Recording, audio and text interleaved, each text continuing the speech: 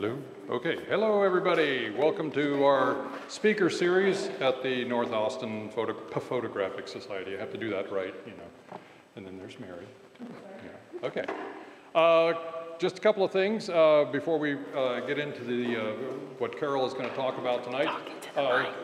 Next, because if I do this, it will blow everybody out. Okay.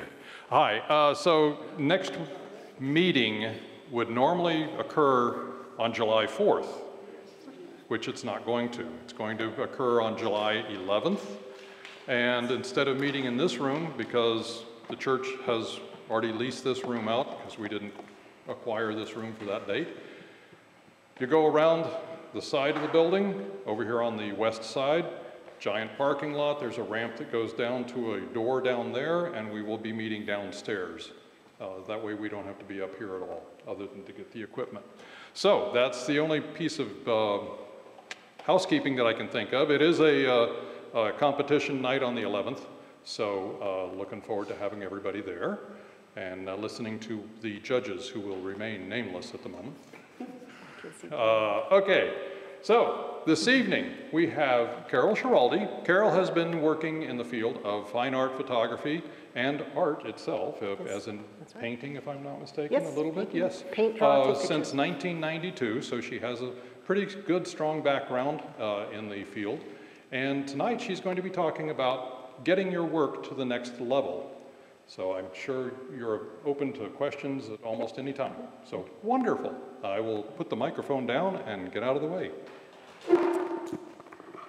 I want to be the type of photographer with work that takes me places I can't even begin to imagine. Not the type of photographer whose dreams are out of reach. I don't know about you, but that involves getting my work to. My name's Carol. Thanks for coming tonight. I really appreciate it. I want to give a special shout out to Ty and Clay and everyone at NAPfS for having me and all the work they do behind the scenes. For the folks on Zoom, welcome as well. This meeting will be recorded. And also know that we'll be trying to get you the slides afterwards, so if you're taking notes, frantically trying to read what's happening, don't panic. We'll get you all the slides afterwards. So those of you who know me, I think most of you know me, but just in case you don't, I'm sometimes a judge at NAPfS, and I've worked with the club for a long time. I'm a longtime member, I guess you'd say. And as Catherine mentioned, I'm a fine art photographer. One thing I've seen in the club is that a lot of folks, they shoot a lot of images, they do a lot of great images, right? And then they sort of do nothing with them, right? They just sort of, it's like a black hole, right? They just sort of end right there, right? So we want to think about moving to the next level. Now that may mean different things for different people, right? You may be a portrait photographer, maybe you want to get more clients. You may be a wedding photographer. You may want to help save the whales. You may be like me, want to sell prints and framed art. Whatever that is, whoever you are, there's a next step for you. So tonight we're really going to dive in and share some strategies and tips and techniques and maybe even roadblocks on how to move to the next level, whatever that might be for you. So what we're going to talk about, I've broken it down. The first thing I'm going to do, and this is a little bit different for me, I've done this presentation before, and I've noticed that sometimes people really get in their own way. A lot of times when you talk about artist marketing and advancing your work and advancing your career, what happens is I feel like I'm talking to folks that are standing in a bucket and they're trying to lift the bucket up by their handles, right? They don't realize they're in their own way and they got to get out of the bucket before they can lift, right? So we're going to do a little thing I call the mindset reset. Right, I'm going to get us in the mindset, get our minds in a good place where we can move our work to the next level. Right, then I'm going to go over some tools of the trade. Now this is a little bit difficult because I mentioned that some of you might be wedding photographers, some of you might be fine art, some of you might be other things, but I'll share some common tools and things that will help you on your journey towards whatever your next level might be. And then to wrap it up, we'll do some problem solving, anything we table along the way, anything anybody has other questions about, or if there's time, anything we want to dive into. A couple of notes to get us started. Everyone's marketing journey is really unique, right? So I may tell you, oh, you have to be on Instagram and you have to have 1,000 followers. And you say, but I have my own gallery and I have all this foot traffic and I make $1 million a year. My response is going to be, keep making $1 million, make $2 million next year, and ignore Instagram, right? So I'm trying to give you, it's kind of hard for me sometimes to do this presentation, right? Because basically everybody's at a different level, a different starting point, and everybody's going in a different direction, and my job is to kind of give you a map. Right, so I can't get everybody's needs all the time, right? I have to kind of give you a default, try this, it might work, right? So with that said, your journey is yours and yours unique. So I'm hoping I can help you. I hope we can share some ideas and some common ground, but if you, by all means, if you find something that works or something just doesn't resonate with you, don't do it. Those of you who know me know that I have a website. It was built in conjunction with folks in town. There's an outfit called Art Storefronts, or ASF. This is not a sales pitch for art storefronts. I want to make that very clear. Instead, what I've done is I've taken, Art Storefronts has very many marketing experts. And I on Zoom calls with them daily. They're my consultants. They work with me. They tell me trends and different things I can do to market my work. So what I've done is I've taken some of that material and shared it with you tonight. So know that this is, if I mention ASF, it's not because I'm trying to sell ASF. It's because I'm sharing the info from ASF. I try to help out the Austin community whenever I can. I'm not an art coach. I'm not even a professional marketeer. I just do it myself, and I'm sharing what I've learned over time. If you know me also from the group, you know that I'm sometimes, as a judge, I try to be nice, especially to beginners, right? I try to be the kind judge, right? Well, the door's locked, right? So I can see now. I'm a little bit of a mean teacher, right? So tonight, oh, did you have a question? I'm a little bit of a mean teacher, right? So there will be homework assignments, right? The door's locked, right? There might be math, right? The door's still locked, right? There could be a pop quiz, right?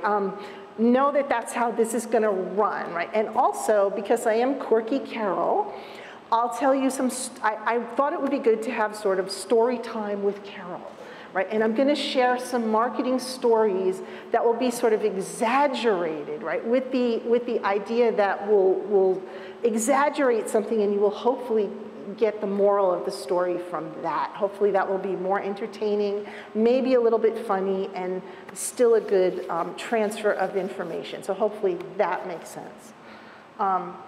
So with that, let's get started. The mindset reset.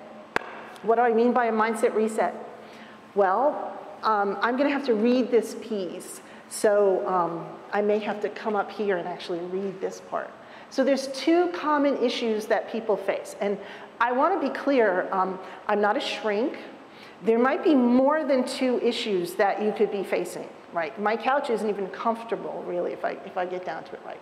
I picked two that were really common that I see a lot of artists struggle with, right? You might have what's behind door number 3, right? You might want to be a black and white master printer, and maybe you have an irrational childhood fear of enlargers.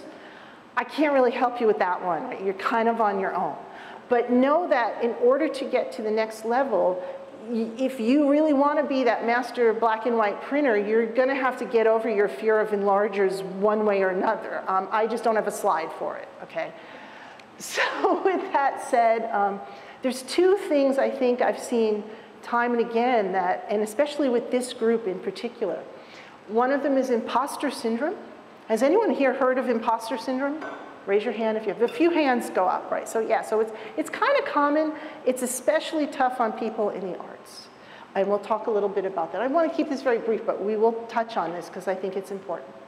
And the other one is tiara syndrome. Has anyone heard of tiara syndrome? I bet no hands are. Okay, so it's almost as common, and you probably don't know its name, right? So I'm going to read these so we get the textbook definition of them, right? So imposter syndrome is technically defined as the condition of feeling anxious and not feeling successful despite being high-performing in external objective ways.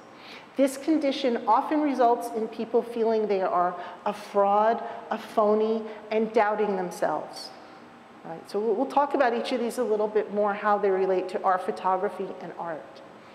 And the second one, I am like the poster syndrome for tiara, I'm like the poster child for tiara syndrome, so I know this one well, but the textbook definition is someone who feels that if you do your job well, someone will notice and come and place a tiara on your head. The belief that you will be crowned with a tiara of success by keeping your head down, working hard, over-preparing, and one day the right people will notice, right? It's kind of like one day your prince will come, right? That's how you see yourself, right? So the antidote to these is, for imposter syndrome, you need to get your work out there. For tiara syndrome, for imposter syndrome, your work is good enough. You have to accept that. For tiara syndrome, you have to get your work out there. And again, I mentioned I want to kind of talk about these a little bit more, because I do think they plague the group in general. I mean, we see a lot of it, right? So your work is good enough. Right. I mentioned that I'm a judge for the competition sometimes, and often, even the beginner's work, when it comes up, the judges panel will say, God, this stuff is really good, right? When we judge work, when we close these doors and we come in here and we judge our work, we are looking for improvements that we can suggest to you, ways you can get your work, make your work better, ways your images can be more successful. Right? You can have an image that has 10 things right with it and maybe one little flaw, and the idea is for you to improve. Our job is to sort of hunt down that flaw and tell you, like, look, next time do this, right? It's a good image, but next time do this, right? And a lot of times you leave feeling that you didn't take a good image, right? It doesn't always happen, but, you know, it can, right? So we want to make sure we don't have those feelings, and we want to tackle this. Because I think a lot of times too, if you think about your work, photography itself, right? It's all a ladder. Like, think of it as a big ladder, right? There are some people that maybe work isn't as good as yours, and there are some people that are better than you, right? You're always going to be climbing that ladder, right? So you need to accept that your work is good enough to take it to the next level, right? So one thing is, our first homework assignment, we really have to watch our language. Right? We have to, it sounds kind of silly, but our language frames who we are, right? When we use words to define ourselves, we define ourselves by the words we use, right? So when you hear someone say, I'm only a beginner, right? I'm not a real photographer, right? That's my friend. Patrick, did you know there are real photographers out in the bushes? And if we say the wrong thing, they're going to come in and get us and revoke our fake photographer pass for the day. No, right? Really, I mean, you know, the door is closed, right? Look around the room. The real photographer, you know, there's a horror movie, right? Remember when someone says that, the voices, that the call is coming from inside the house? Did everyone remember that horror movie, right? The real photographers are in the room, folks. This is it, this is us. We are real photographers. We're as real as it gets, right? Your work is good enough. We are as real as it gets. You can do this, right? I'm just a beginner, right? I'm not a real photographer. My other favorite one, I'm not an artiste. Right? They don't even use the word artist, right? Because they have to, I'm not an artiste. Did everyone hear me say that? I'm not an artiste, right? I got news for you. Photography is art, right? If you take photos, you're an artist, right? Unless you literally picked a camera up yesterday, you could still be you can be a beginner, but you're still a good photographer. Your work is worthy of going to the next level. Right? So I really want our homework assignment, I want you to take this to heart, right? Everybody is a beginner and nobody is a beginner, right? Photography is a craft that's practiced over time. We're all on our journey of improving, but that doesn't mean that you can't get your work to the next level. Embrace the fact that your work is good enough. When you hear yourself, when you hear somebody else say, I'm only a beginner, I'm not an artiste, I'm not a real photographer like those people in the bushes hunting Patrick and I, right?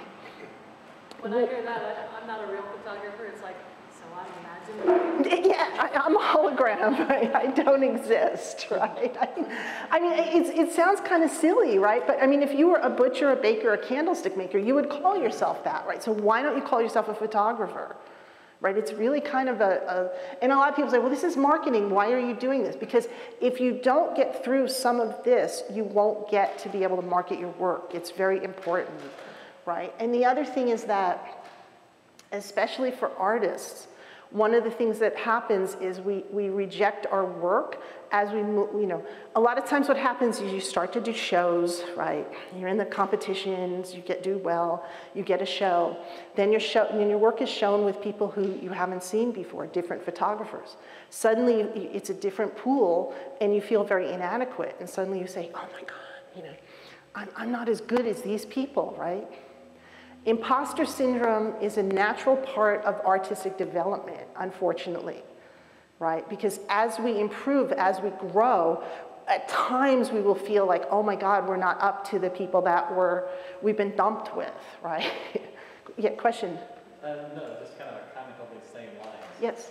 If you've been compensated for your photography, you're a professional. Yes, yes. I was gonna do an exercise like, you might be you know those jokes like you might be a redneck, right?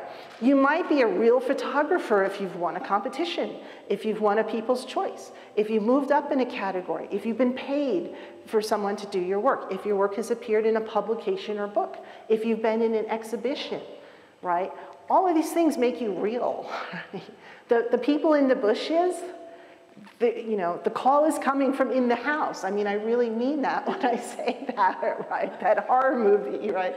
But also know that it is part of, just this morning I mentioned ASF. I was on a call with ASF and the topic was imposter syndrome, right? It hits people who are artists making six figures. They have the same issue, right? It doesn't go away as you get more and more successful.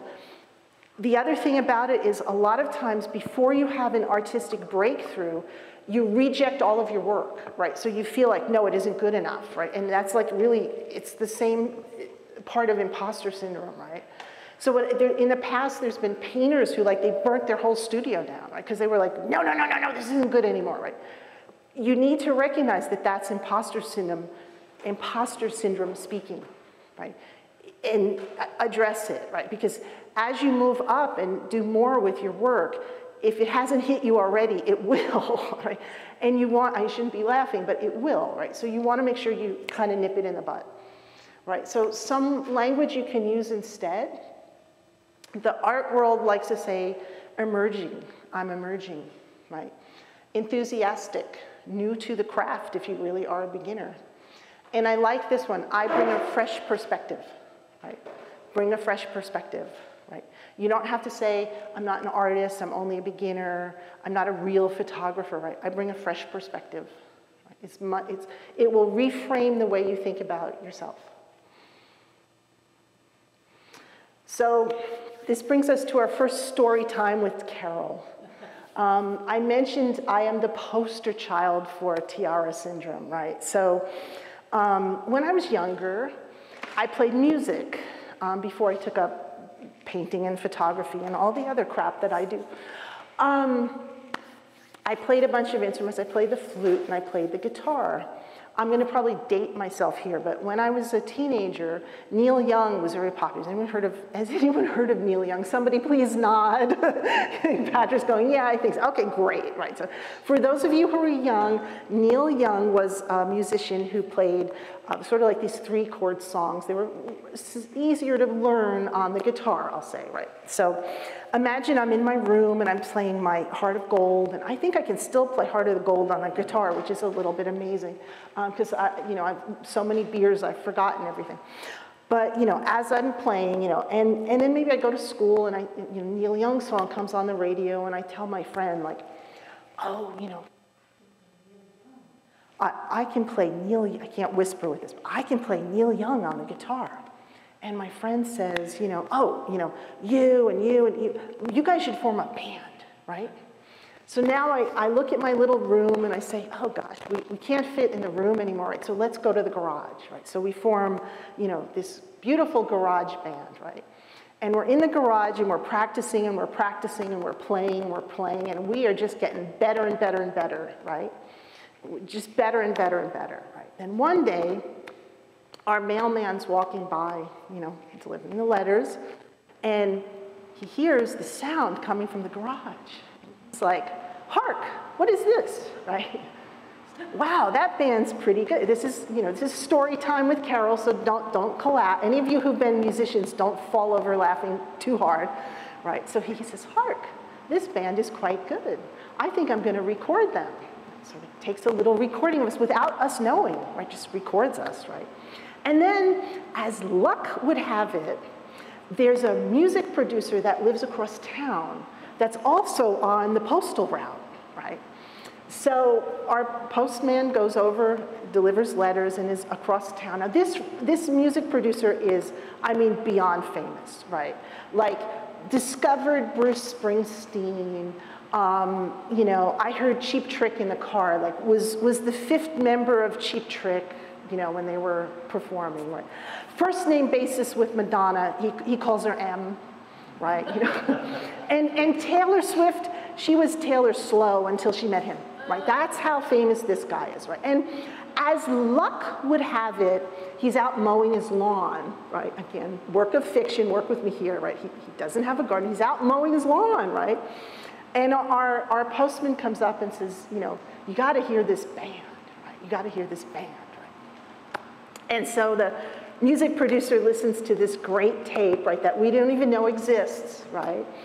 And says, oh my God, oh my God, oh my God, oh my God. And I think Taylor Swift is on tour right now, right? And I preface this by saying everything I know about Taylor Swift I've learned by force. But I do believe she's on tour, right? And I think she's got this stage where she's got like booby traps and trap doors, and like she falls into it and then she gets like, it's like a carnival ride. She goes swish over there and she pops up again.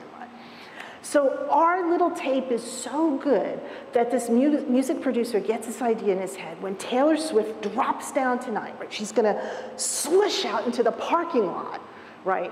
And our little band is gonna be put in the little conveyor belt thing, and we're gonna pop up, and we're not even gonna be an overnight sensation, right? It's gonna be like a this afternoon sensation, right? Because they're gonna whisk us into this stadium, and we're just gonna be, you know, the next greatest band. Right? You laugh, but it can happen. And so he comes to get us, right, and he knocks on the garage door and says, hey, Carol and the band, open the door, right? And the moral of the story is that you have to open the garage door, right? You have to open the garage door, right? In music terms, they say book the gig, right? You have to open the garage door. No one is going to beat the garage door down. And now you may be thinking, this is the dumbest story I've heard. Why is she telling me this, right? But how many of you have heard about someone that got an art show? I know I have, right? I said I'm the poster child for this, right? You heard about someone, they got this art show, they got this really great art show, right? And you think, oh man, my work's gotta get better so I can get a show too. Right? If you want an art show, you got to open the garage door, right? No amount of practicing is going to get you a show. You've got to get a show, right? Now, be careful what I'm saying, because I want to make it very clear. I'm not saying you shouldn't practice. I'm not saying you shouldn't toil. I'm not saying you shouldn't woodshed. I'm not saying you shouldn't all of that, right? You need to take the best photos you can, right? But know that if you see someone having success, if they're marketing their work and they're getting into opportunities, it's not happening because somebody beat down their garage door. It's happening because they're active in they took themselves to the next level, right? What I'm trying to say with my silly little story time with Carol, is that you have to proactively seek out opportunities to get yourself to the next level.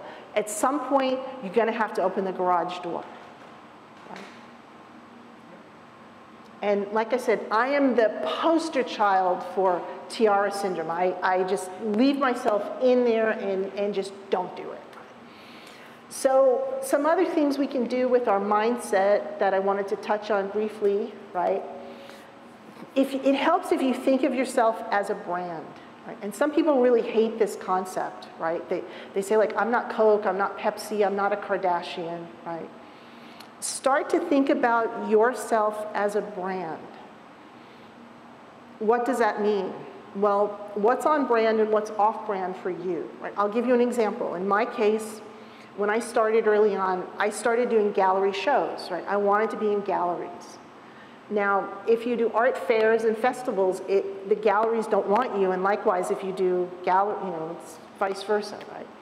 So my brand was gallery shows, not art fairs, right? You may want to do publications. You may not want to do, I went to Cuba, I went to Havana earlier this year, and I went with a very good photographer. In fact, I was the most beginner photographer there. There was a guy who, 50-year photographer.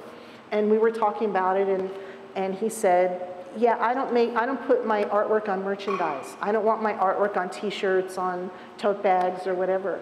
But he goes to all these art fairs in his area, and he sells his work, right? I won't sell my work at an art fair. I don't want to pitch a tent and sell my work that way. I just don't really want to do it. It's not on my brand. Right? But when it comes to merchandise, like I told them, I said, I'm like an art tramp. I'll put my artwork on anything, right? I just don't care, right? Because to me, that's my brand. I actually enjoy making, like recently I've been putting more stuff on my website, and I'm making phone cases and tote bags and t-shirts, and I love designing. To me, it's almost like another medium, right? I'm having a lot of fun with it, right? So I love it. I wouldn't stop it for the world. Right? But you have to decide, do you feel that for your brand, for you, for your work, is it cheapening your work by putting it on a coaster, a t-shirt, a coffee mug, whatever, or are you okay with it?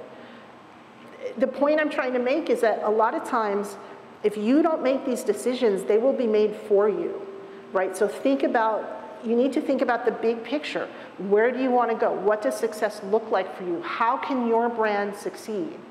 What does the big picture look like for you? And work towards that, right? And that may mean deciding like what's on brand and what's not, right? So now another story, another Carol's Little Stories, right? So this one, we did music first, now we're gonna do food, right? So I'm gonna pick on Clay because he's smiling, right? So I have a friend and he comes to me and he says, I made $1 million. I got this ice cream cart, and I'm selling ice cream. And I say, I could use $1 million. I think I'm going to get an ice cream cart. That's a good idea, right? So I tell Clay, I say, Clay, I'm going to get an ice cream cart, and I'm going to make $1 million. And Clay says, I think I'm going to get an ice cream cart too. That's a great idea. We'll sell ice cream together, right, Clay? We're each going to make $1 million. We're going to sell ice cream together, right? So how do we do this? Well, we get the cart, we get the sprinkles. Right? Clay says, I want to get a nice sign that says ice cream. And I say, oh, I'm going to have delicious flavors. I'm going to have vanilla, chocolate, and strawberry, right? So we get our ice cream, right? Then we get together and we say, well, when do you want to sell this ice cream? We say, Saturday. Oh, I got a family thing on Saturday. Sunday, no, can't do it. How about we get together at 2 o'clock in the morning? Yeah, I'm free, right? We're going to go out in the church parking lot at 2 o'clock in the morning with our ice cream carts. And we walk around and we're going to sell our ice cream. So we get together at 2 o'clock in the morning, and we have our ice cream carts, right, Monday night. And what happens? How many people think we sell ice cream? Nobody, no ice cream, right? So Monday night comes, no ice cream. Tuesday night comes, no ice cream. So Wednesday night, we're out there by ourselves, and we start talking, right? And Clay says to me, I read a study. It said that if you have a sign, you should have a sans serif font, right? Because that will announce, people are more likely to think of it as an announcement. Right? Okay. Maybe, I'm not selling any ice cream because I have a serif font, right?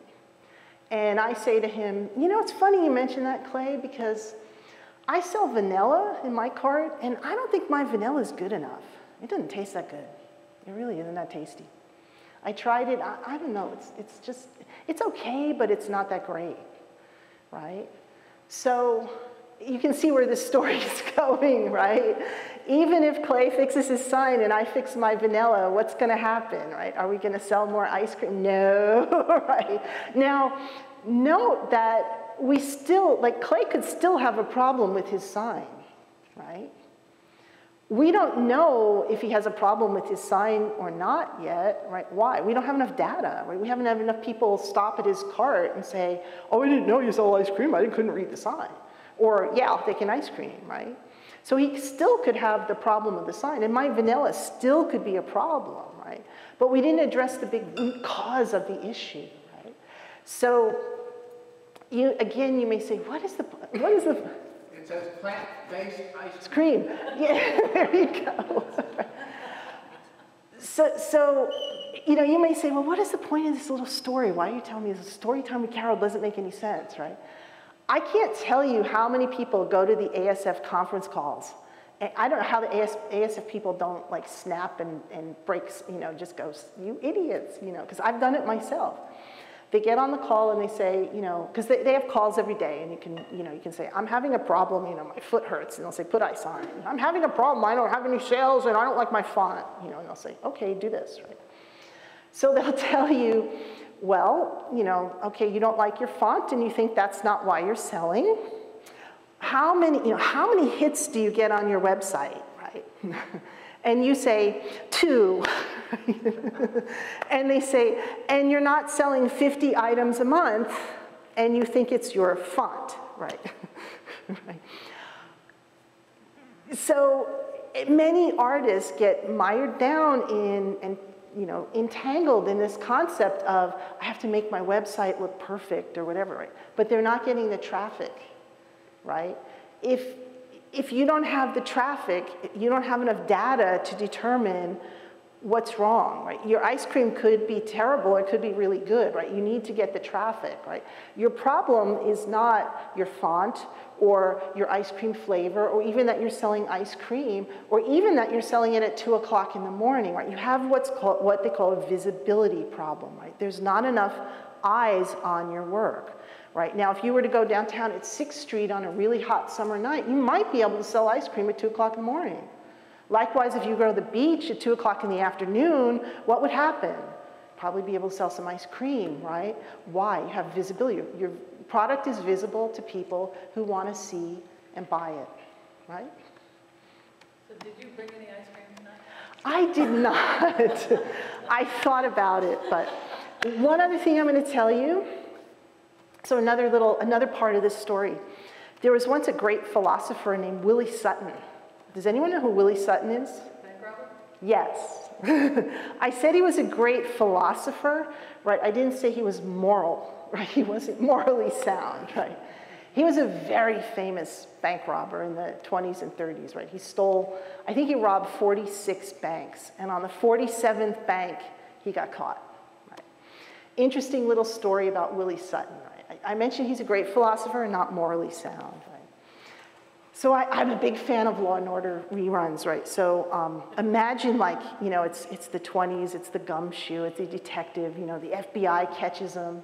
In those days, they had the dark room, right? And the FBI would have the shoes, and they'd smoked, and there's one light hanging over Willie Sutton. And the FBI's, sitting there, he's got I never smoked, but you have to imagine, and he says to him, "We got you, Willie. We got you dead to rights. You're going down for the bank robbery, Willie. I just have one question, Willie. Why'd you do it, Willie? Why'd you rob all those banks?" And Willie Sutton looks up from behind his handcuffs and he says, this is why he's a great philosopher, because that's where all the money is. Right? If you want buyers, you got to put your work in front of people. If you want to sell work, you got to put your work in front of buyers. If you want to save the whales, don't take photos of, goldfish, take photos of whales and put them in front of what? People who save whales, right? It sounds really silly, but that's how it works, right? So be like Willie, learn from Willie, don't rob banks, but, great philosophy. So that's the Mindset Reset. Hopefully that was helpful, maybe a little entertaining. Now let's talk about tools, tools of the trade. This is where it gets really fun, right? So there's a lot of tools that you can use. Let's see, we have your photo or video, your headshot. Your artist biography, we'll dive into that a little bit. Your mailing list, important tool. Your artist website, we'll go into that some. Your artist statement. And if you don't know what these things are, don't worry, we'll get in there. Your CV or artist resume. Your elevator pitch. Your social media. Your artist book or catalog. And I'm going to share with you what I do. It's called my priority action list, right? The things I do sort of, for those of you who don't know, I have a website called Carol's Little World. And it's the things that I do to keep Carol's Little World sort of humming along, right? So I have a priority list, and I start at the top and work my way through. And you're welcome to, I'm going to share it with you tonight, you're welcome to customize this for your success. If you're submitting work to galleries, a lot of times they tell you what they want. They'll say, we send your bio and a statement and whatever to us. And so you will assemble those things and send them off to them. So your photo. Take a picture of yourself. I don't know how else to say it, but if you don't have a photo, get one. If you have an old photo, get a new one. Resize your photo, make it square, make it portrait, make it landscape. Have more than one. Have what they call a BTS photo, which is a behind the scenes, right? So have a photo of yourself either with your camera, with your tripod, working in the field, or you can, if you really want to sit behind your computer editing, you can do that too, right? Have multiple photos, be prepared. One of the tips I do, I keep a folder called like shots of me on my computer, and I keep my images in there because I'm always asked for my photo when I submit anything to anything. So your homework assignment, your next homework assignment, I said I was a mean teacher. If you don't have a photo, get one. Help each other get BTS shots and photos of yourself working. When we go on the rambles, when we're out, share photos if you get photos of one another. It's really helpful. Your artist biography. When I joined ASF, they told me your artist biography is perhaps the single most critical thing you can do besides your work. And I didn't believe them. I thought, what? And the thing about ASF is they hit you with data. And so they said, yeah, 60% of artists, the first landing page for them is either their featured favorites, highlighted, whatever they call it, and their artists about the artist page. Many artists don't update their bio very frequently, so what happens is if you do see it, if you rely on SEO, and don't worry if you don't know what that is, we'll talk a little bit about it later, it gets indexed in Google, so it comes up very high in your search. So it's very, very common, and I thought, oh, they don't know what they're talking about. Right? Well, I was wrong, because now I have the data from my website, and my About page gets almost as much, they're really right, my featured and About pages are where people land. So it's really, really critical that you have a good artist biography. It is really critical, and many people do it wrong. They make the artist biography about themselves, which it sounds like it should be, right? The fact is, people buy work for one of two reasons, or they enjoy work, they participate in work, they support you. Maybe if you don't want to sell work, they'll support your cause. If they either fall in love with the work or they fall in love with the artist. The purpose of your biography is to get them to fall in love with the artist, right? So you want to write your biography in such a way that someone knows what to expect when they see your work, and it makes them kind of want to fall in love with you as an artist. It's very critical. So it's so critical that I thought I would give us, and I'm going to come around and read this because I think it's really important. So actually I'm going to stand, maybe so you can't see this one. I'm going to read this one, right? And what I'm going to do is I'm going to ask you, what do you think this person, well, let me read it first. Artist Jane Doe was born in Maryland and graduated from the University of Maryland with a BA in Fine Art. Since completing her university studies, she has participated in an internship program with watercolorist Jan Min. She paints mostly scenic beach-themed artwork in a loose style she has adapted over time. Currently maintaining a studio in Ocean City, Maryland, her work has appeared in juried shows around the country. It's not a bad bio, right? It's not technically correct, right? Do you really get a sense of what she paints? Could you close your eyes and imagine what's there? What would be on her easel? She could drop out half of that, maybe all of it. Okay, okay, right. So, To tell you what motivates her. yeah, right. Doesn't really, you can't really close your, I mean, you said beaches, right? You maybe got beaches, right? But Beaches are involved. beaches are involved, but you're not really getting a vision of like a beach, okay? Beach-themed, loose style, right? Okay, so let's look at this one. And this one still isn't even perfect, right? Actually, maybe I'm gonna stand over here. The sea is never far from Jane Doe. Born on the shores of the Chesapeake, she spent her childhood steps from the ocean before heading off to college at the University of Maryland. After getting her BA in fine art, she studied under watercolorist Jan Min before returning to the seaside town of Ocean City. You can find her flip-flops at her home gallery and studio mere steps from the ocean in Maryland. Now a world-class artist exhibiting in juried shows around the country, her loose style of painting reminds you of that feeling you get when your toes hit the sand and waves. Now, number two, if you were to close your eyes, do you get more of a picture of what she paints, right? And it doesn't matter, she could be a photographer too, right? It doesn't really matter, right? That's why your bio is so critically important, right? It's really critical. And even this, I think, could be even improved a bit more, right? So your next homework assignment is to work on your biography, and I highly recommend, oops, I went the wrong way. I highly recommend you review your biographies with each other, right? Share them and critique them and see if there's anything you can, you know, get them up there, right? The next tool we're going to talk about, how are we doing on time? Okay. The mailing list. The mailing list is, for those of you who know me, I used to show my work in galleries a lot, right?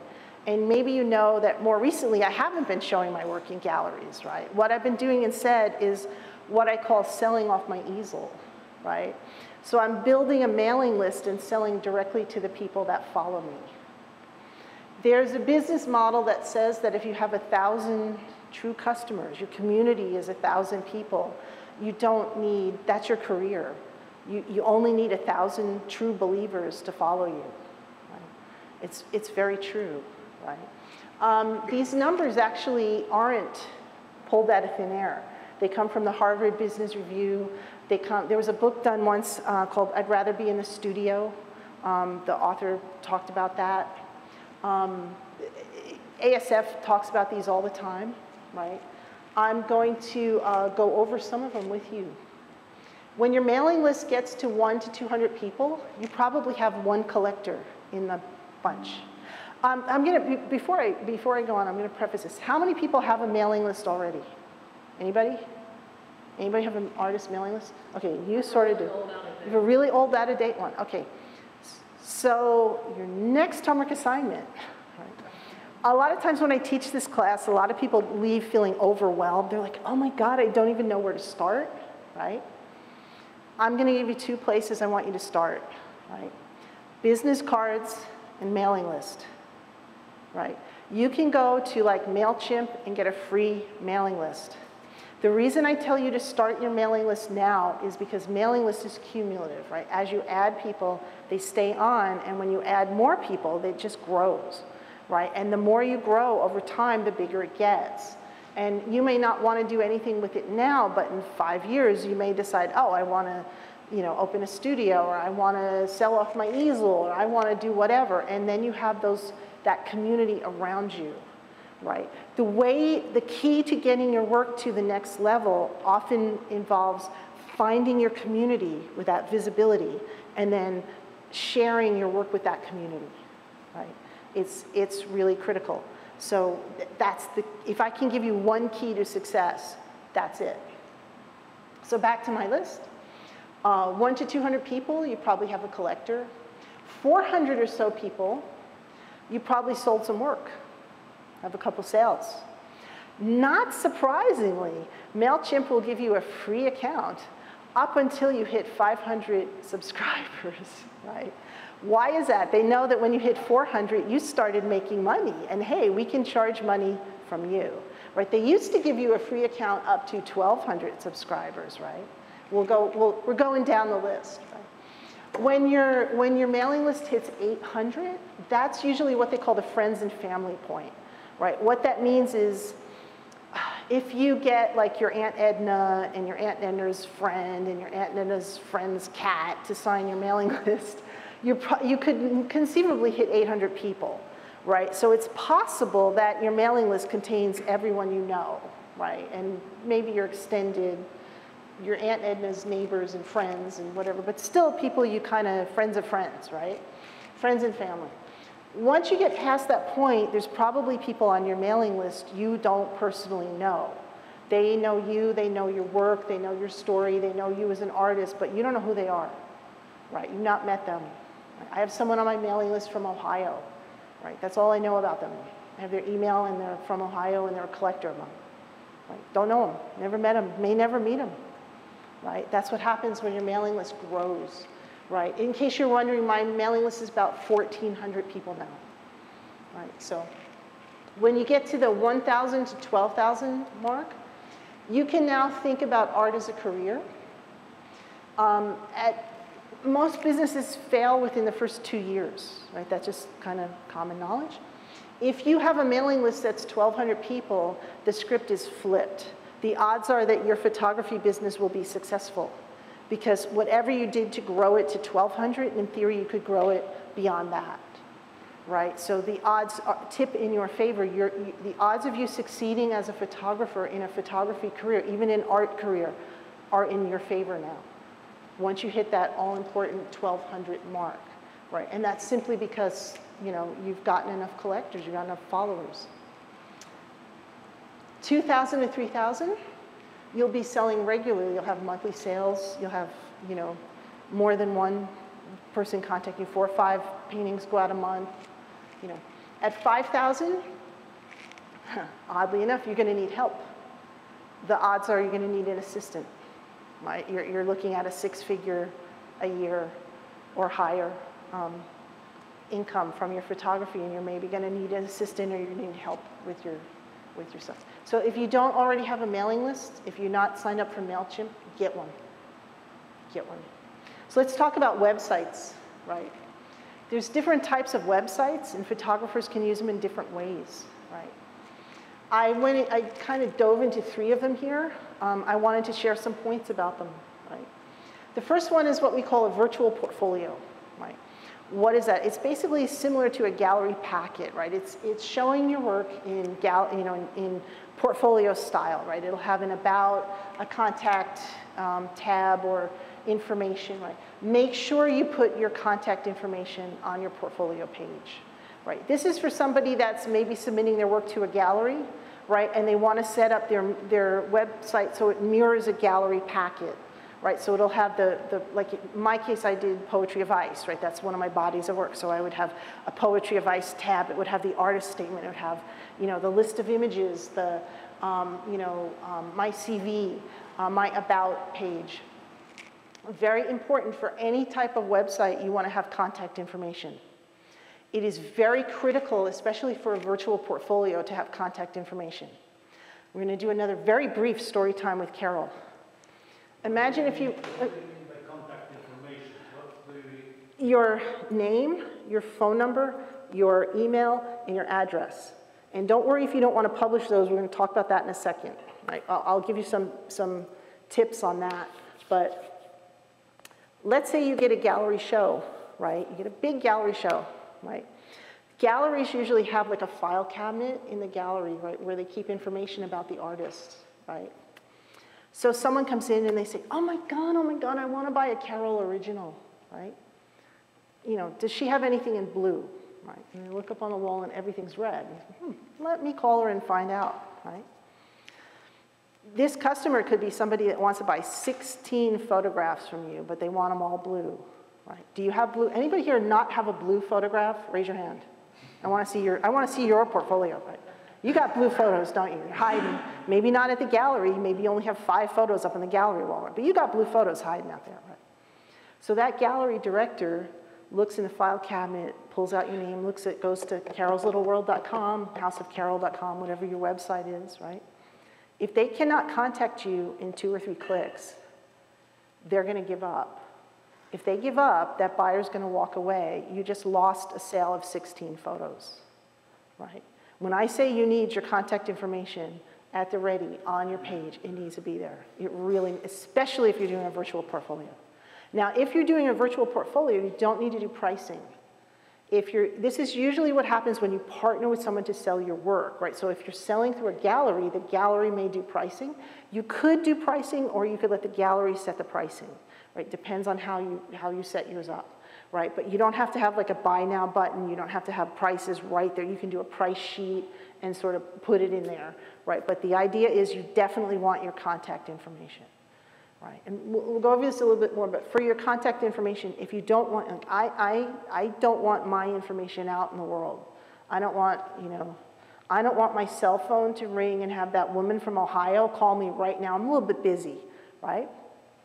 So what can you do? You can get a Google Voice, which is like a dummy phone number, is a virtual phone number, and it'll go to a virtual phone box, what do you call it? Voice box, thank you.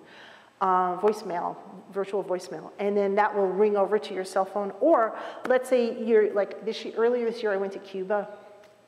When you're in Havana, there's no phone, there's no credit cards, there's nothing, you're on your own. If I had an assistant, I would have mapped my Google Voice to my assistant and said, hey, while I'm in Havana with no phone and no whatever, and a map, not even Google Maps, I might get lost. Answer the phone, right? So I can send it to them. Right?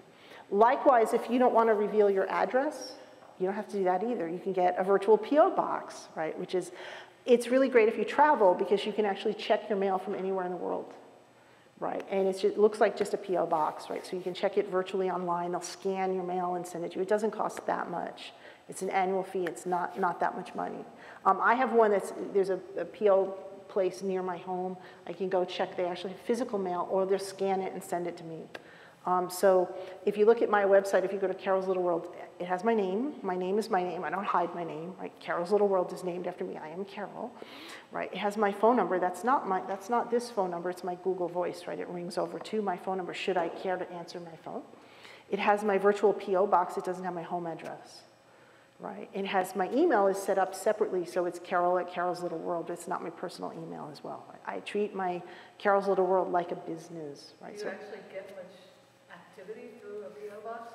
It never even occurred to me to put my address in anyway on my website. I put an email, and that's all. You can. For mine, because I have the storefront, it's really important to have an address, right? People like to know where the work's coming from, or how to contact you, or how to, I sometimes get stuff. It's not too often. Okay. No. Most of it's email. Most of my contact is email. Mostly an email address. Yeah, most of it's email, but it's a good idea to, how are we doing our time? It's a good idea to, it's a good idea to put it out there, especially if you're doing a storefront type website. It builds trust, right? People want to know that you're a real business, you have an address, you have a phone, you have a, whatever, right? It just builds that trust in your site.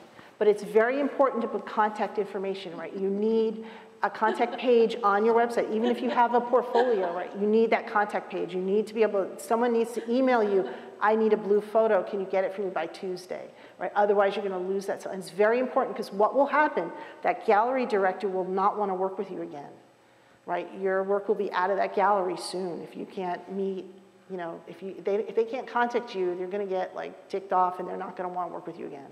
I don't care how good your work is. Right? I don't care. They're not going to break down your garage door, right? They're going to run, right? So it's very important. Now, if you are a portrait photographer, or I touched and got the dot, it's actually in the right spot, right? So if you are a portrait photographer, You might want to do something called the splash page, right? And what that is just like what it sounds. It's one page. This is mine from, I have 2 websites for those of you who don't know. I have Carol's Little World, which is my big fine art site. And I have a little portrait site that's not really, I don't do that many portraits, but it's called the House of Carol. This splash page that you see here is from House of Carol. And what that is those are portraits that I've done. And what you can do if you're a portrait photographer is make a grid with different portraits showing the type of work you want to do. So for example, you can see in mine, I've got some black and white, I've got some color, I've got, it's B.B. King on there, so I've got some performers, I've got people wearing hats, I've got some street portraits, but I have no kids, right, no babies, no families. Right. Mine are all sort of artsy portraits, but some of it's street, some of it's models. I have a lot of props, a lot of hats, right? That's the kind of portraits I do, right? So if somebody called me and said, hey, I want to hire you for a portrait, right? They can look at that and see kind of what I'm going to do. Yes, question? I don't know if I'm jumping ahead of you here, No, but okay. if we have Adobe people here, if you have an Adobe subscription, they will host up to 5 websites for you. Yes. And it can either be so-and-so at Adobe Portfolio or something.com, or you can buy a domain, like I buy my own domain. But they host it for me. I've never tried to do storefront through them, but anybody, if you're already paying for Lightroom, if you're already paying for an Adobe subscription, you have a website hosting service right there. Yep. I would recommend, if you are a portrait photographer, that you connect it with a calendar app and you set up a Book Me Now button, right, where you can take a deposit to book you. Right, and that's because it gives someone, you want someone, in this day and age with Amazon and everything, people want to buy this now button, right? So if you're a portrait photographer, you want them to be able to book you right now, right? So set up calendar slots that are open that someone can leave a deposit, you take their credit card, they land right on your calendar, right? That way if they blow you off, you get to keep that deposit. If they don't blow you off and you do the portrait shoot, you apply it towards their, their package fee, whatever you do, right? You can also use something like Pixieset if you're a photographer. That will do the printing kind of for you. Now a third type, this is what Carol's Little World is, right? It's a storefront, right? If you do a storefront type website, this is where you're selling prints directly to the public, right? It is very important. It has to have prices on it. Every piece has to have a price on it. Do not, you will make my blood pressure go up if you will make me get out the Zoltan and attack your website if you put up a call me for prices, right? Do not do that. No one is going to call you for a price of a frame 16 by 20 print. It just isn't going to happen. You need to put prices up there. In fact, it's probably better to have a shopping basket and a buy me now button and allow the person to buy it right at that second and ship it right to them, right? That's what Carol's Little World is, right? You don't have to use art storefronts, but do not have them call you for prices. It won't work. In this day and age, it won't work. And also, you want to make your contact information as easy as possible. You still want to have a contact page where someone can contact you. Carol at Carol's Little World, my fake phone number, my fake P.O. box, right? We talked about real photographers, right? I guess I'm a fake one, right? Because I got lots of fakery going on, right? But I'm really Carol, right? So just keep that in mind. So one of these websites will hopefully serve whatever needs you've got, wherever you want to go. If you're doing workshops, you maybe want to think about doing a virtual portfolio and organize it by the places you're going. So let's say you're going to do a workshop to Namibia and you're going to do a workshop to Japan, right? You have a gallery that says Namibia and you have a gallery that says Japan, and your Namibia photos, you show either photos from Namibia or look like Namibia or something, and Japan, you show the Japan photos, right? It makes kind of sense, right? So any questions about the website? So is anyone here on ASF? I should have asked that. Art storefronts? Is anyone here on ASF? Okay, not a problem. Does anyone here have a website already? Okay, so we got a couple websites. Okay, so I'm going to ask you a question. For those of you who have websites, do you have like galleries on your website organized? Okay, Stephen, what kind of galleries do you have? What are your galleries called? I So by subject. Okay. Okay. Do you sell mostly to the trade or to, do you have a storefront page or a virtual portfolio? Or a splash page? More virtual. Virtual portfolio, okay. So I have a storefront, right? And I sell more to the trade, right? Does everyone know what I mean when I say to the trade? Okay, so you can sell things directly to the public, or you can sell through like interior designers, interior decorators, right? If you're selling to the trade, right, even if you're not, people want to shop because they have a red living room, they want a red photo, right? It's got to look good over the couch. It's got to look good over the couch, right? They want red. They want a landscape photo that's red, right? They don't care about if it's a mountain, if it's a land, if it's a wildlife. It's, in my case, I have destinations, poetry of ice, gardens, right? They don't care, right? They want to know red, vertical orientation red, right? It's really important to have your website designed not the way you like it, but the way your customers like it, right? So think about, if you have mountains and flowers, maybe think about making it red, right? And my website, I actually have a color picker, right? So you can go in, you can pick a color, and then it'll pull out all the photos that match that color that you pick, that theme. I also have another gallery basically called by style, right? And what's in by style? Well, cottagecore, modern vintage, transitional, modern farmhouse, things like that. Does everyone know what transitional is? I have to tell a little joke, right? So an interior designer once told me, transitional is when you have one person in a marriage that likes modern and one person that likes Victorian. It's the type of furniture they buy so they don't go to divorce court. And that's actually a very apt description. It's sort of anything that it doesn't fall into a category that sort of doesn't clash with any other style. But anyway, that's part of the website, right? Is make it really easy, make your contact information easy, but make it easy, make it frictionless for the person to buy or view your information, right?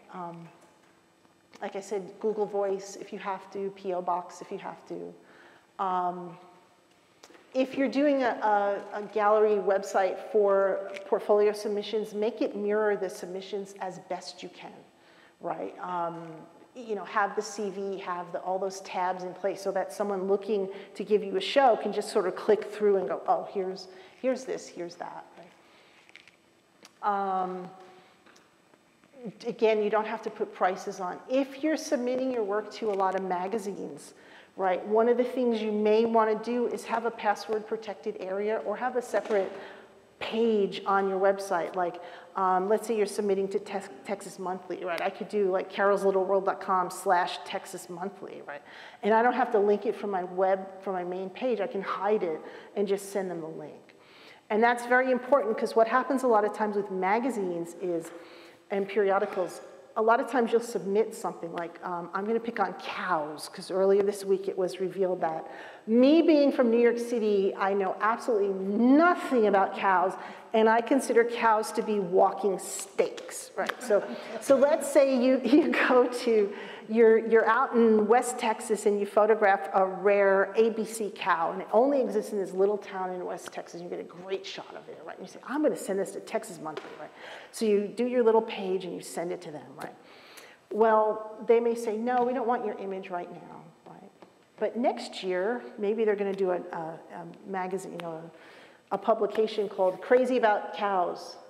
Texas Monthly looks at the cows across Texas, right? And what do they need? They need an ABC cow, and you're the only one with a photo of it, right? How will they find it, right? That's why you want to set up a little site for them that will last, right? Because 6 months, a year from now, they may contact you and say, hey, remember that cow? You're the one with those cow photos. Can we have them, right? It happens, right? So if you submit your work to magazines a lot, that's a good way to do it. That's not the only way, but that's one way you may want to try doing it. If there are any questions, please feel free to. Hopefully this is useful. I'm trying to move along as well, too, so we get there. When you place pictures on the website,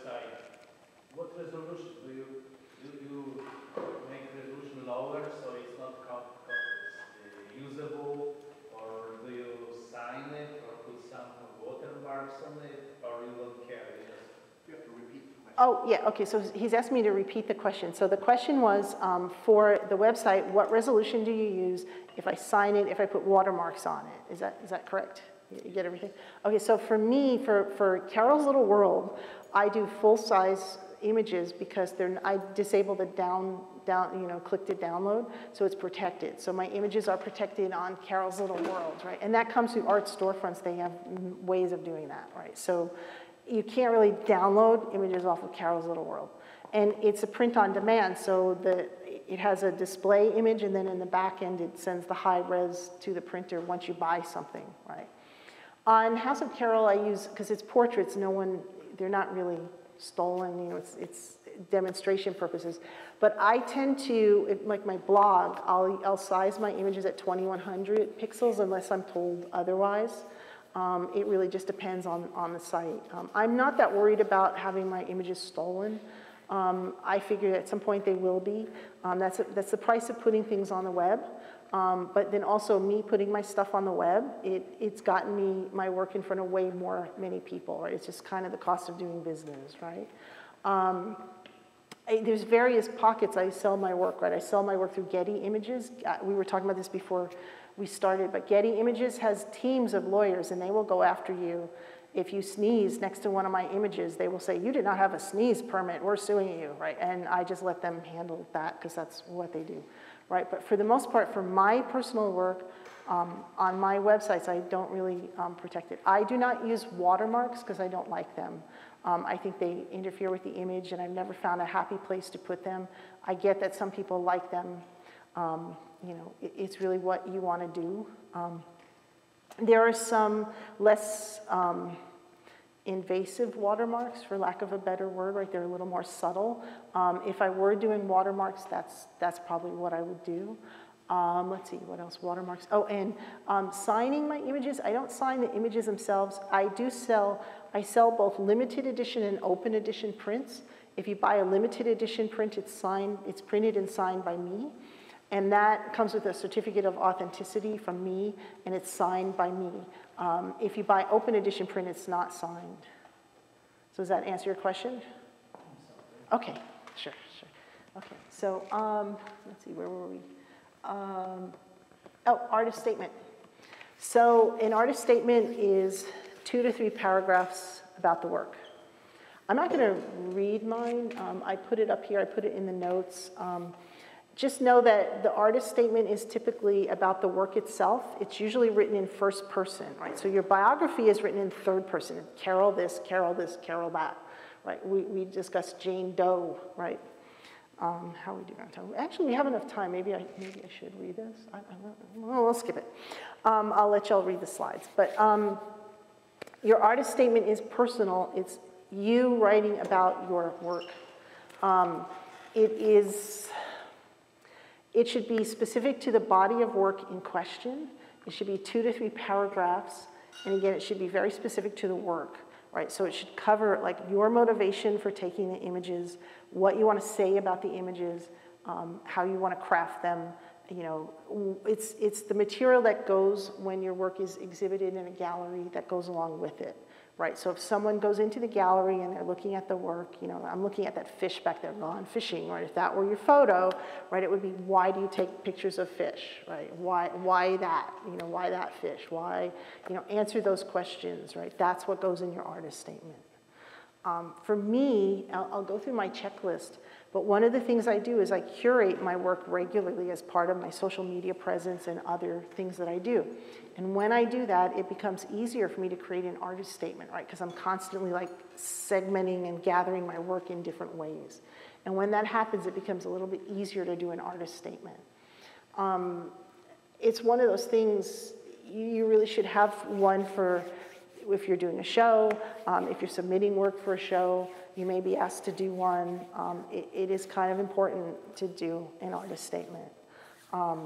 I said I have my poetry advice. I'll give you all the slides. You can read it. I would recommend you don't just take one example. Maybe you search for them and look through a bunch of different artist statements. That's why I don't want to read mine, because I think it's probably better if you see like 5 or 6 examples and get a feel for what they are, what a good one is. you know, and hopefully that'll help you create yours. But yours should be personal, it should be written by the artist, and it should be personal in first-person voice.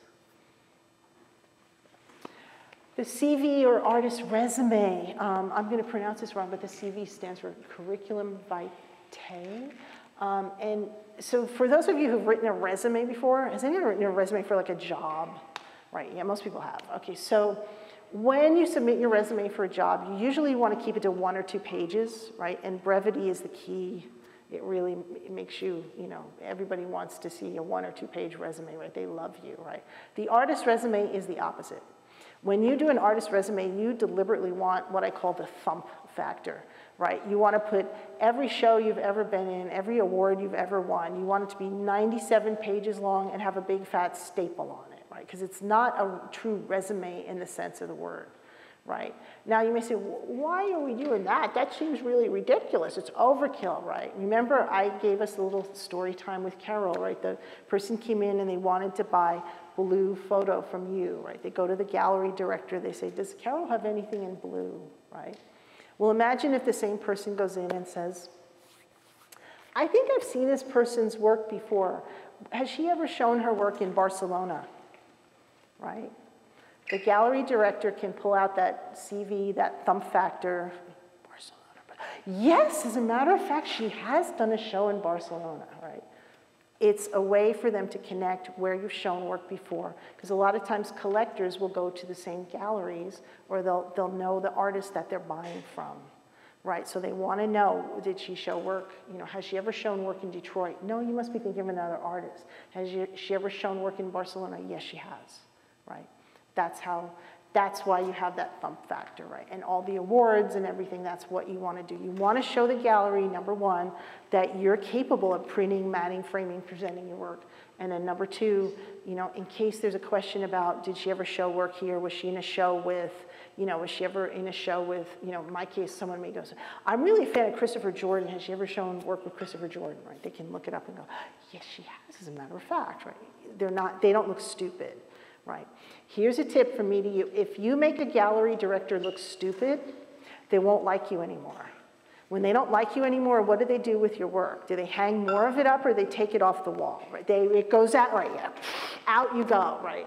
So not a good idea. You want care and feeding of your gallery director, especially if you're partnering with a gallery, multiple galleries to sell your work, right? You want to keep them happy.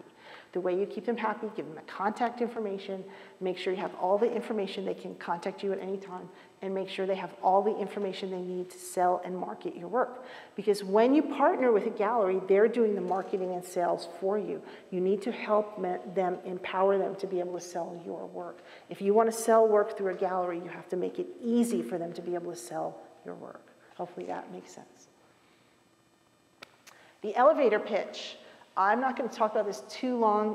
We're kind of, you know, I want to get us going, but basically this boils down to a couple sentences about your work, right? Now we have a bunch of shows coming up, various groups. I know the Round Rock Image has a show coming up, and NAPfS has a show coming up in October, right? So one thing I want to stress is that when you do an elevator pitch, I'm going to do another story time with Carol. It's more fun. One time I was in a show down in Austin, and it was a little house, and I was in a group show.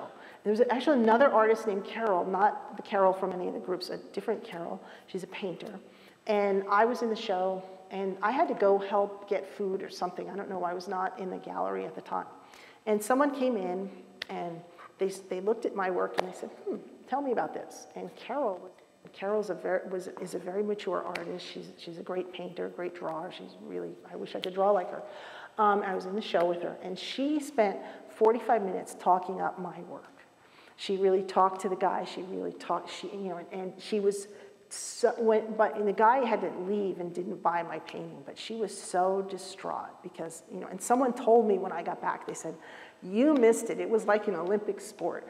Carol just almost tackled the guy. I mean, she was really good about talking up your work, and she almost had him. He had his wallet out, and then his wife called him, and she was just like,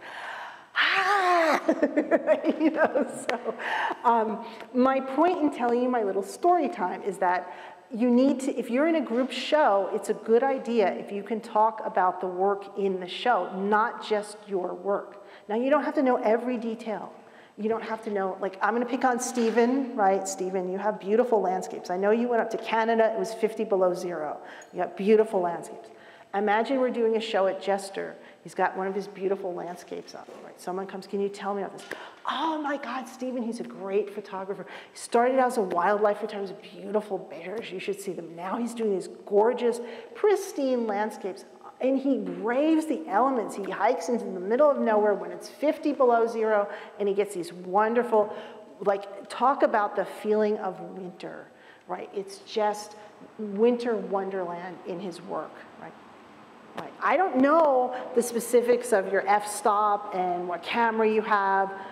I can talk enough about you that hopefully by this time, you know, you've come back from the food or the bathroom or the beer or whatever you were doing, and oh, here he is now, right? And, you know, and then you'll be there to open that wallet and get that, you know, sale, right? I mean, right? So it's a good idea to be able to talk about everyone's work and yours too, right? So be able to talk about your own work. Elevator pitch. Hi, my name is Carol. I'm a fine art photographer. I live in Texas now, originally from New York. I love to shoot buildings, people, food. There you go, right? Very simple, right? You don't have to go into a dissertation, but there you go. Social media. There's so much social media, right? Social media can really help you get visibility on your work, right? For me, I schedule my posts on Insta and Facebook, right? So I use Meta Business Suite, and it allows me to go in like once a week and schedule all my posts, right? It's very helpful if you have access to it, if you can use Meta Business Suite. I would encourage you to pick a couple social media outlets that you like and to not write for social media. Instead, what I try to do is be able to come up with what I call short form and long form content, right? What does that mean? Well, 2 or 3 paragraphs about one piece of my work, or like 1 or 2 lines about the same piece, right? And then be able to slice and dice that, and if I'm doing a Twitter post, pick the short one. If I'm doing a blog, pick the long one. If I'm doing Insta, middle, right? And just be able to fit what I said, my content, into the platform that I'm using, right? I think that's the most helpful way to do it. But really schedule posts. It's really great if you can post every day, and if you can schedule them, that's the best thing you can do, right? Because you can schedule them. You can repeat content every like 2 or 3 months, right? You can plagiarize yourself, as they say. Right? You don't have to have new content all the time. Let's see, one other thing. I mentioned you can, a lot of things I do, Facebook also shows you these like National Cupcake Day or whatever, right? I always use that, it's like a freebie, right? I'll find a picture of a cupcake and say, oh, today's National Cupcake Day, right? There you go, right? Or I love Fridays. For those of you who follow me on social, you know, I love Fridays, right? I always post some silly dad joke on Friday, right, with a happy picture. Like, hey, it's Friday. You know, you don't have to write a long post all the time. The idea is you want to keep your grid moving. You want to keep your Instagram grid moving, right? You want, you know, keep it going. But the other thing to be aware of with social media is that hearts and likes are not your community, right? You don't own your social media feeds, right? The Facebook and Instagram and Twitter, they're in the business of collecting and selling user data, personal information. Like, that's their business model, right? They could shut you off at any time. I can't tell you how many artists I've met that said, well, I have a Facebook group with 400 people in it, so I'm going to sell a lot of work. Facebook could shut your group off. Facebook could change their algorithm. Your mailing list is yours, right? Your mailing list is your community. You can communicate back and forth with your mailing list, right? Those are your people, right? Hearts and likes are not sales. Right. Now, that doesn't mean you should everybody hate you, right? Hearts and likes can help you, right? A lot of times if you, for example, if you go on social media and you have a lot of artists following you, a lot of times you can find about opportunities through other artists. It's great. A lot of times artists will give you feedback on your work. They won't buy it, but they'll say, gee, if you have 10 photographers jump in and say, I really love this shot, right? It's probably a good shot, but you might want to put it in your favorites, right? Or you might want to do something more with it, right? Make sense? Right? So social media, you kind of have to use it wisely, but it can really boost that visibility. I list some of them here. Instagram, Facebook, Twitter. For those of you, I will be starting a Twitter space soon. I'm working behind the scenes. I'm going to be doing a Twitter space. I'll make an announcement about that soon. I'm going to do a weekly Twitter space where we put up some work and talk about it, and I'll invite everybody who's interested to join.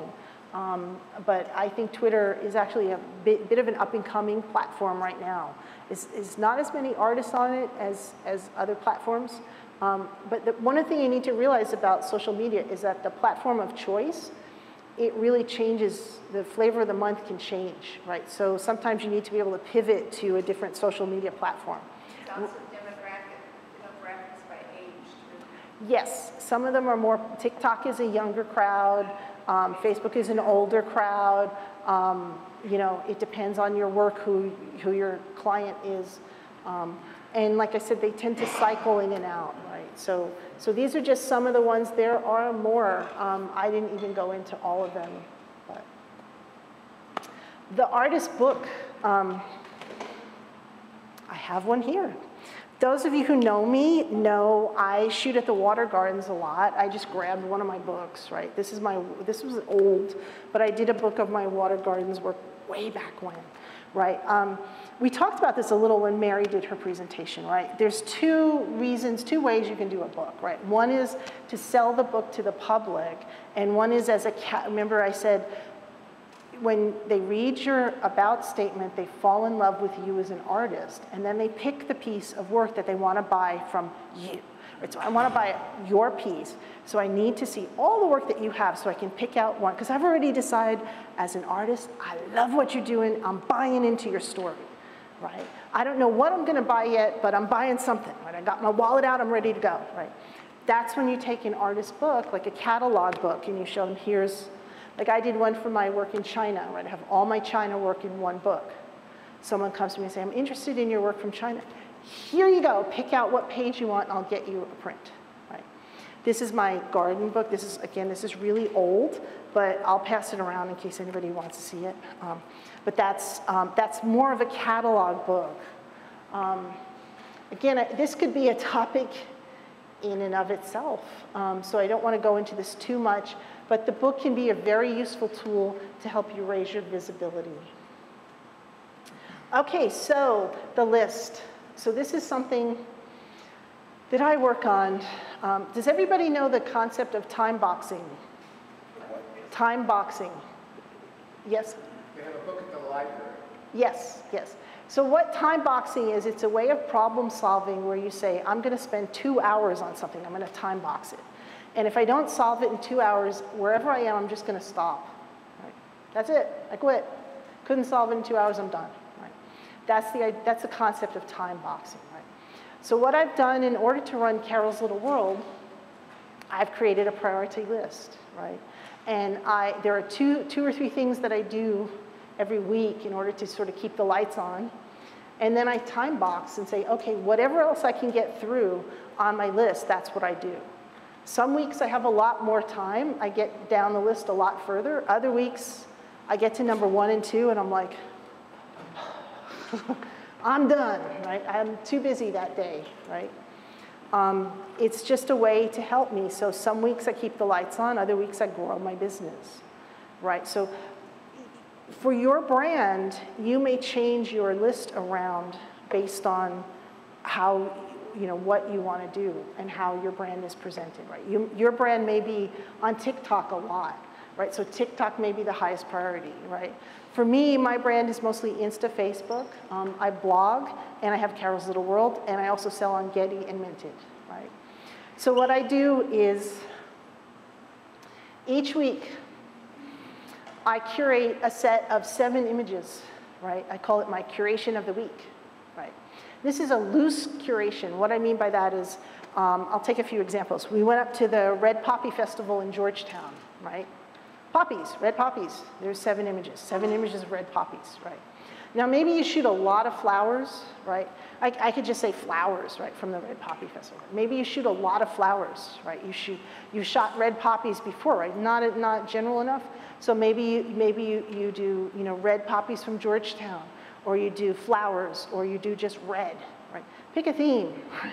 General theme, right? Whatever it is, right? That's your curatorial theme for the week, right? And you can have lots of wiggle room. And if 1 week, if I don't want to pick a theme, I'll do like odds and ends, right? But I really try to pick a theme every week. Then what I do is I gather these images in a folder. I get 7 of them.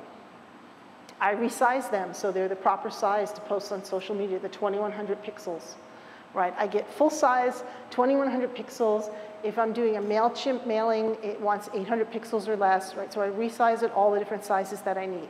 So now I have 1 folder with 7 images, all resized, sharpened, spotted, ready to go, right? Now these don't have to be new images. They could be old images, whatever. They just have to relate to the theme, right? So they may be red flowers, they may be Georgetown, whatever theme that is that week. Then I make sure they're launched. What I mean by that is they have to have a link somewhere for me to reference them, right? So they could be on my blog, they could be on Carol's Little World, they could already be launched. Some of them could be launched, some of them could be new, right? I may say Georgetown is my theme this week, and I have a couple old photos from Georgetown I really like let's say 2, and I have 5 new ones. Put them all together, I get 7 Georgetown photos. Some of them are launched, I would launch the others, right? Then I do this in order of priority, right? I put them on the internet, in essence, I launch them. I either put them on my blog, I put them on Carol's Little World, I put them on Getty, I put them on Minted. This will give me a URL that I can refer to them, right? Then I do 1 social post per day. I schedule it. I use Facebook Scheduler, and I schedule the post to post both to Facebook and Instagram, right? 1 per day. So now I have 7 images, so you see I do this once a week, so you see what's happening. What am I doing? I said there would be math, right? I'm posting every day to Facebook and Instagram, right? But I'm really only doing it, what, once a week, right? Because I'm sitting down once a week and doing my posts, right? Then I send an email to my community about 1 or more of the images. Now lately, Art Storefronts has been generating email for me, so I don't clobber that. But if I weren't doing that, I would try to email my followers once a week about 1 of my images, tell a story, engage them, right? Because the idea is your mailing list is your community, your followers, right? Those are the people you want to talk to, right? Anything below this is below the line. Everything above this is what I really try to do every week, right? So now I continue as much time as I have, as I'm willing to spend, right? As you have time, keep going, right? I do a blog post if I haven't done one already, right? I have Carol's Little World, the blog, right? This can include 1 or all of the curated sets, right? Sometimes I do 1 image on my blog. Lately, I've been doing like 4 or 5. You know, doesn't matter, right? Whatever it is, do a set, right? I post it to LinkedIn, I post it to Twitter, I post it to any other platforms if I want to add additional platforms. I make an Instagram reel and story, right? This is really important right now because Instagram reels are really the way Instagram is getting engagement, right? So what I've been doing for reels is I've actually been using my iPhone shots to make reels. So does anyone know what reels are? Did I jump ahead? Does anyone not sure what a reel is? Instagram reels? Okay. So basically I make the reels, and I've been making those from my iPhone. So for example, we went to the Georgetown Poppy Festival. I shot red poppies up there. Got a lot of iPhone shots of my red poppies. Made a reel, set it to like, I think Miley Cyrus Flowers. I like that song. So I set it to that, popular music, but it was a very popular reel, right? So I'll do at least 1 of those a week if I can, right? Because that's important, right? Sometimes I'll research hashtags for the curated set. And the reason I do this for the set is because when I have the set, like red poppies, I can search for the hashtags once, optimize my hashtags, and then it will apply to like almost all the images. Now sometimes it won't, right? My curation might be Georgetown, and I might have a portrait, a building, a flower, and then I have to kind of change my hashtags up, right? But this allows me to cut down on the time I spend researching hashtags, right? And hashtags are important for that visibility, right? Then I pick a piece from the set and I try to co-brand. For example, let's say I have an old car photo, right? I may look for a car wash or something and see if they want to do a promotion with me, if I have time. Right? That's another thing you can do. Co-branding is a great way to increase visibility, increase traffic, increase your follow count on Insta and social, right? I research Facebook groups and try to dump my image in Facebook groups.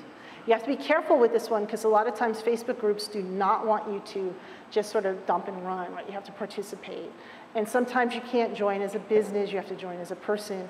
And so there's this weird funnel that happens on Facebook, right? You have to join a group, post the photos somehow, get them to think you're, not just dumping your photo in there.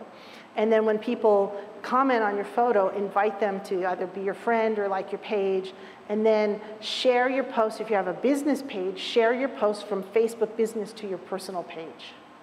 Right, so for me, I have a business page, Carol's Little World on Facebook, and I have my page, Carol Schiraldi, right? And you can add friends to Carol Schiraldi easier, right? And then I invite people to like my business page, right? So and I share things from my business page to my personal page.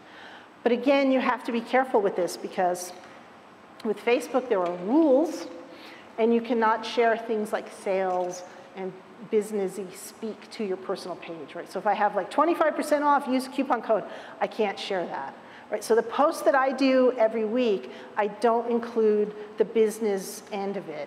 The business posts, like the 25% coupon or whatever, those are generated by my little machine, right? So I don't share those to my personal page. I make a video, right? I can make a video of the work. Easy thing to do.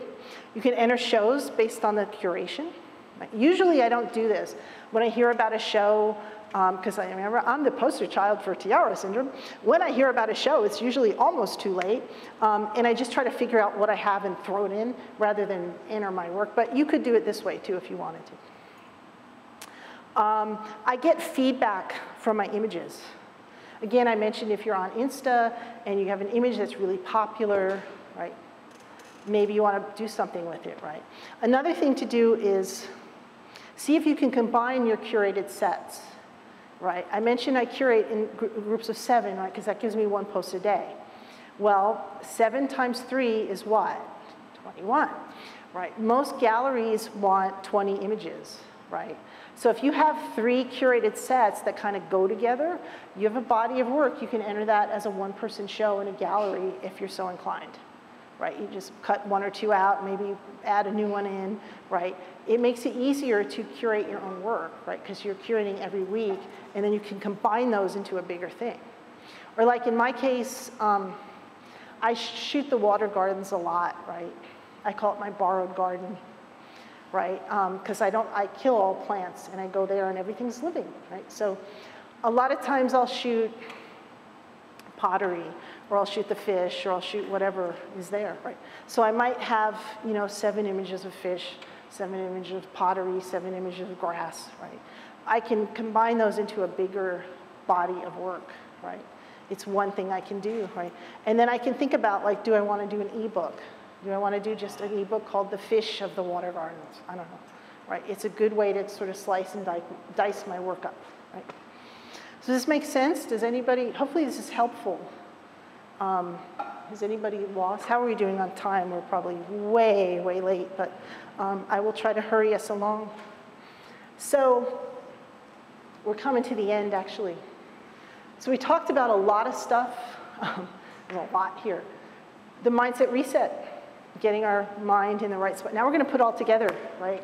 So this should be the exciting part. So everybody, wake up! Mindset reset, right? We got our head in the game.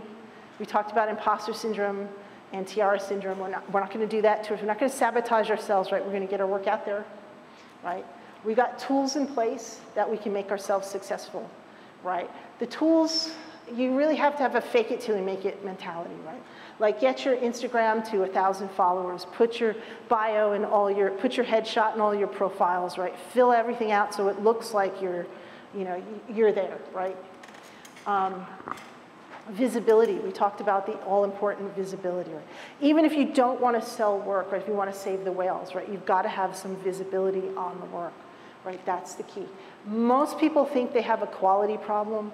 They think they have they have other problems. The real problem that most artists have is a problem of visibility, right? You lack visibility on your work. It's just simple, right? So before you go on, yes, a couple things on your long list of things.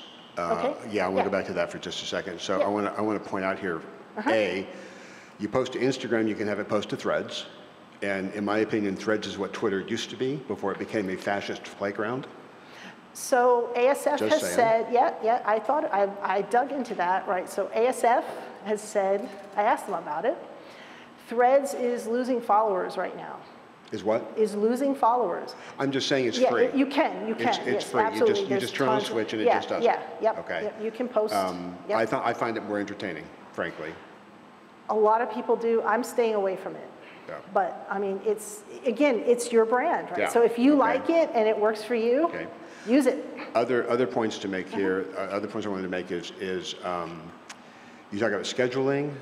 You can write, there are platforms where you can write a blog post and then it can send information about that blog post to Twitter, et cetera, announcing that a post has been made on your behalf. So that can be helpful. You just have to figure out your platform. Hold on, sorry. Can you not hear me? I'm using my conference call now voice. we can hear you. Yeah, now we can hear you. Sorry. You have to figure out your platform. I'm a nag that way, but. You have to figure out your platform. Yes. Two, and then finally, because there's a lot here that could engender a long discussion, but I want to point out that one of the key elements here is learning to write about your work.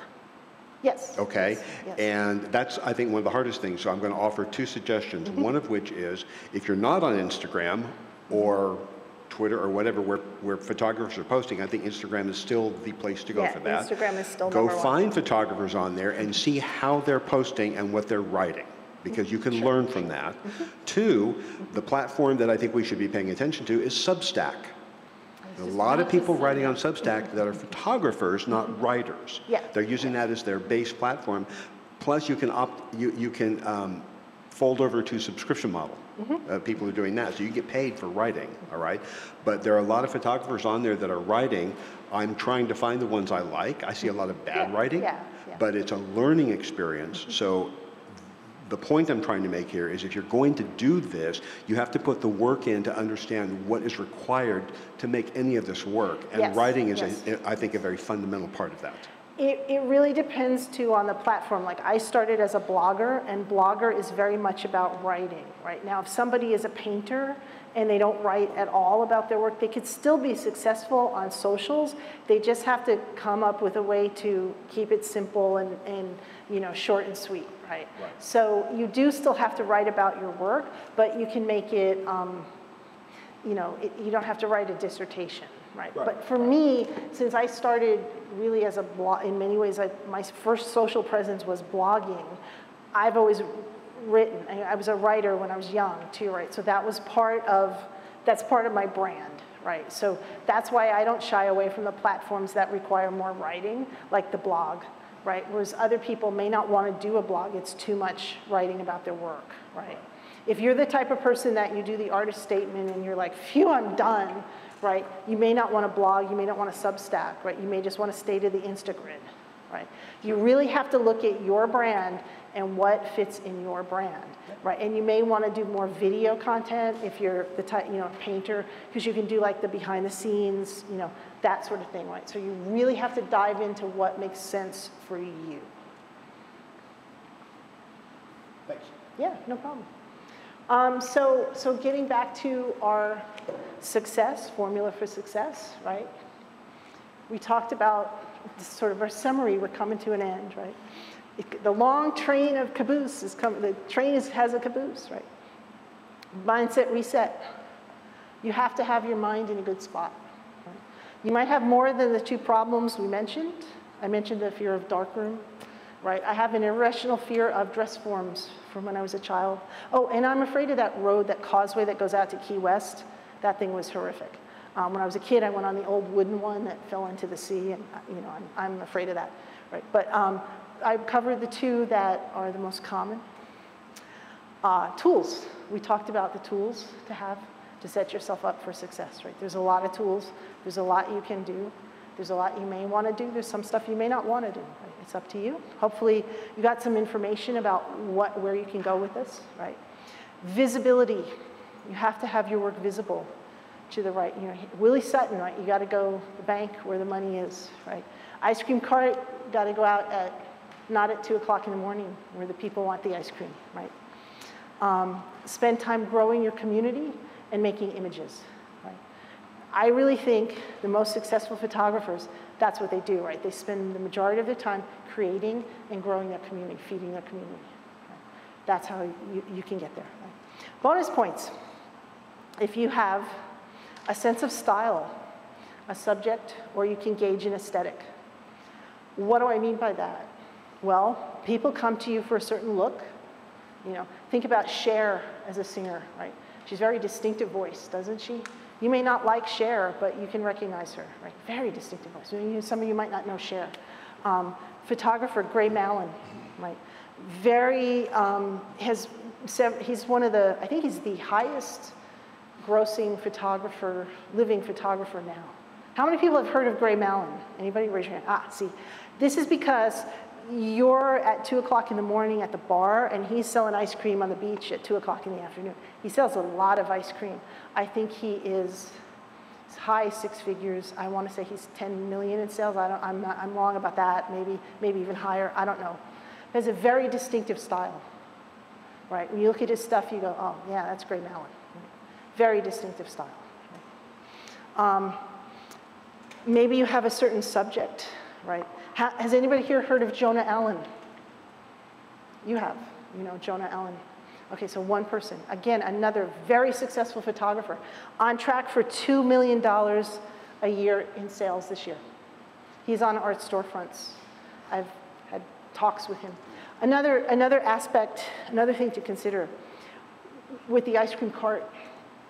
Clay and I are out selling our ice cream at 2 o'clock in the morning, right? We're out there, right? If you get an opportunity to talk to someone who is selling ice cream, right, and they're selling a lot of it, take it. Right? Try to surround yourself with people who are more successful than you, and do what you can to learn from them, right? Have lunch with them, treat them to coffee, whatever you can do, try to figure out what the secret sauce is that they're doing, right? Learn from them, right? I was lucky, recently I had a long conversation with Jonah Allen, right? Got a lot of tips from him, great conversation. But he shoots a certain subject, he shoots oceans, right? He only shoots oceans, he's subject-based, right? Joe McNally, he's someone who can gauge a style, he can gauge an aesthetic, right? I call it the Billy Joel piano man. Right? For those of you who don't know that, there's a Billy Joel song. He's singing in a piano bar, right? And like a guy comes in alone on a Friday night, he sings a sad song, and he figures he's alone, he gets a big tip, that kind of thing, right? Joe McNally, if you go into his studio and you're wearing like all goth clothing, black, he's not going to show you flowers, his flower portfolio. He's not going to show you dancers, right? He's going to show you moody images, right? He figures out what you want as a customer of his, and he gives you what you want. He shoots a lot, right? He'll even tell you, I'm a shooter, shoot a lot, right? Shoot a lot. Right? But he's able to say, you look like a guy that likes, and he's right? He's Billy Joel's you, right? If you can do that, if you're a shooter, I'm a little bit of a shooter. I have a little bit of a style and a little bit of shooter, right? I do not shoot per subject. I shoot everything. I mean, I guess I say I shoot buildings, people, food, but you see I have a garden series, right? I'm a little all over the map on subject, right? I have a good friend who shoots lighthouses in Maine, right? Very specific subject, right? That's one subject, right? I don't do that. I shoot everything, right? I'm all over the place, right? So I'm more of a shooter, right? So if you're a shooter, you want to learn how to gauge an aesthetic if you can, right? So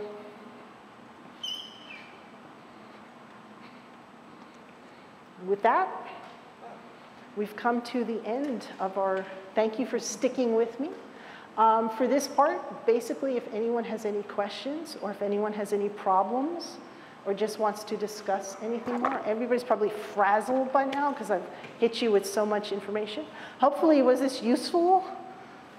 Did anybody learn anything? I hope so. I hope it wasn't a waste of your time. Thank you very much.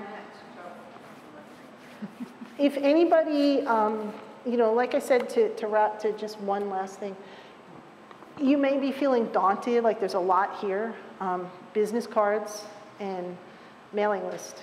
Yes, question? Yeah, recently Adobe changed their terms and conditions. Yes, they did. Yes, they did. Everybody in here is grinning about that. And the backlash was so, yeah. Do you use their cloud storage? Because that's where it attaches to. I don't. I use Backblaze, so that's a different cloud storage place. But it's a big problem, and there's also a problem with AI, right? There's now a problem. A lot of images are being used to train AI. So Art Storefronts had sort of an emergency thing where they said we're turning that off so that your images won't be used for AI training. Right. That's a problem too. There's always, with social media, there's always weird problems, right? Facebook, there's always the guy who's the surgeon or the Nigerian prince who wants all your money. I mean, you know, it's just, you know, I had some guy who kept trying to marry me and wanted me to pay a goat to get, I don't know, you know, I get, it's brutal, right? Do what you can. You know, there's gonna be scammers, there's gonna be annoying people. It's part of the landscape that is, you know, the bucket we call social media. But thank you for coming. Oh, yeah, question? Sorry. Yeah, go ahead, go ahead. One last question. One time on actually on a Facebook, I placed on somebody else's website, I placed my picture, and some lady from Ireland messaged me that she wants to buy this picture. And I had no idea how to sell it, and I didn't know if it's a lady or not, or whoever it is, and I didn't really respond. I didn't know what to do. Do you have some, what would you do in case like this? If you don't have a website set up, it's difficult to sell one-offs, right? Because you have to have a way to take payments, right? So if you don't have a way to take payments, it's kind of hard to sell something, right? So you have to figure out a way to sell that way, you know, if you need to process the payment, right? So that's one of the things. You have to have a way of accept payments. Yeah, like for me. And then how would you sell the picture? Just send JPEG? Well, if they wanted a digital download, I would sell that like a digital file. That's a different thing to sell. I don't usually sell my work in that format, but that's something I would negotiate if they really wanted, right? For me, I sell framed prints, right? And I take payments, right? So what would happen, they'd go to my website, they'd pick the size and the frame and everything they wanted, and it would ship straight to them. And you would ship it to Ireland? Yes, it ships internationally. Right, so that's how it works. There's a lot of options you could use around there. I mean, you could use Etsy, you could use eBay if you want to pay that fee. Yeah. Most of these websites, I'm sure Artist Storefronts has a storefront. Zenfolio, Squarespace. Yeah. Yep. A lot of them have options for that. If you have a website set up, you have that option.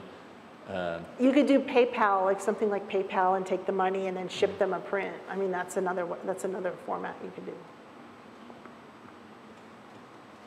Any other questions? Thanks for sticking with me. I'm sorry it was so long. Any questions? I think everybody's dropped online. If you think of any other questions, let me know. Thank you, thank you. Goodness. Well, thank you very much, Carol. We do appreciate your presentation this evening, and I'm sure a lot of us will have learned a lot of things out of that. Thank you. Clay. Yes, I want to thank Paula Smith for her membership renewal, and I also want to introduce Charlie. He is from Round Rock, and he's visited several times before. He's going to give us some news about Round Rock. Okay, hey everybody, Charlie Favre with Round Rock Arts. I'm a photographer. I was a member of this organization about 5 years ago, and at the same time I joined Round Rock Arts Gallery Committee, and I fell down the exhibiting rabbit hole, and other things just fell by the wayside. So good to see some of y'all again. But I've got 3 things for you tonight real quickly. For the imposters and the tiara people, if you have a homework assignment, we just had some space open up at Texas State University. Any of you know where Texas State University Round Rock is? A.W. Grimes and University Boulevard. It's an amazing, beautiful space. The 4th floor, the top floor, is currently booked for a show that closed a couple of weeks ago. So pet portraits, too late, but flora and fauna. We just opened a call. The 3rd floor opened up to us. You can submit up to 3 pieces, $25. It's a juried show, so you're not automatically in, they're juried in. But I'm sure we've got a lot of people with flora, fauna. Yeah. The Hill Country Gardens could be there. Yeah. So would love to see you there. There'll be a reception July 21st, I think. Oh, the deadline is June 30th, so it's a quick turn. So go to roundrockarts.org. You'll see the call, or talk to Carol and she can contact me, yes. charlief@roundrockarts.org. Second thing, I want to thank you all for making the Jester Annex building so beautiful these past few years with your annual show with us. I think that comes up in October. Yeah. Our show is in August and September. Round Rock. Yours is August, September. Okay, I looked it up wrong. I flipped them. Okay. No, he's with Round Rock Image Creators, so they're first. Yes. Okay. So you're Gary. Okay. Hi. So yes, the Image Creators has that, and then we have North Austin Photography Society right after that. So it'll be a back-to-back photo out there. And Terry Cook, the commissioner there, she loves the art when it goes up. So it's always very appreciated. So thank you for sharing that. And the third thing is Round Rock Arts is a nonprofit. We present 17 exhibitions a year across our 3 venues. We are volunteer run. We have 1 paid employee who puts in 20 hours a week. If any of you have a background in accounting, we're looking for someone to help us with managing our books. If any of you want to join our board, events, marketing, it's a lot of fun. And we just had a new board member join us here this season. So I want to welcome Carol to the board of Round Rock Arts. And just thank you for all doing what you do, creating and sharing. So thank you. Thank you, Charlie.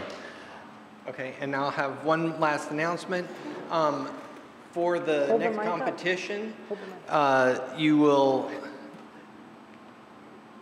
we're not meeting on the 4th. And so normally you would be able to start submitting after our meeting on the 4th. That's still the case. So on the 5th, go ahead and you can start submitting your images for the August one, but it's the macro. Hold the mic up. Okay, it's for the macro one. And then on the 11th, we will still meet and do the judging of the current one, which is Open. No, it's monochrome. And so we will have a meeting where we'll still talk, but you can start submitting to the next one before we have that meeting. I'll send out an email at that time and let you know that you can start submitting. I just wanted to be sure that you knew and you could start getting your pictures together, but we're keeping all of the dates the same so that we have enough time to submit and to judge and everything, even though we're having one meeting that's a week behind. And Pat, do we have a 3rd Thursday program for July? For July? I think it's August that you're thinking of. No, 3rd Thursday is our normal 2nd meeting. Is there a speaker for the 3rd Thursday? Yes, I'm thinking 5th Thursday, yeah. Don't scare me like that. Do we have a program in August? We have Laszlo? We have a social? Yeah, we're supposed to go to the printing place on the 5th. So, yeah, June we have 4 Thursdays, July we have 4 Thursdays, August we have 5 Thursdays. So. What about the 3rd Thursday? Is there a But do we have a plan for the 3rd Thursday in July is the question. That's a good question. Because I have ideas that we're going to talk about. So Okay. we don't well, know yet, but I have We're ideas. not riding home in the same vehicle tonight, so. No, I know. We're we're going to have to get together. Yeah, okay. I would have to check the calendar. I don't have it with me. I'll talk to him and then we'll figure it out. And we'll get a slide about it at the one on the 11th, telling what the following week What the, will be yeah, about. the one on the 18th, yeah. Yeah, whatever that is, okay? Yeah. Good? And So- one last thing, take my business cards on the way out as a sample. I forgot to say that. Sorry, I left some cards out here for folks can grab a card. They're very pretty. You want to help put chairs along that row of tables? And then Thank you. Oh, yeah, thank you. Thank you, Pat, for the Thank you. church as a location. Oh.